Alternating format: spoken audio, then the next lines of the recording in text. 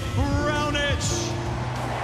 That's a great honor. I was very thankful to be selected to be part of the team and given the opportunity. Obviously, 2 years away is a long time, but to be able to be there alongside Team World, especially after watching the incredible success they had last year in London, it's a real great pleasure, and it's a pleasure for me that it's also going to be in Canada and Vancouver.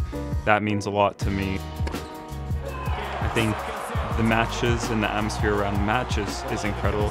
For me, I enjoy these kind of weeks because the fact that you can make a difference, and hopefully a positive one, for a few of your teammates can go a long ways. And then it all comes down to how things kind of play out over the weekend.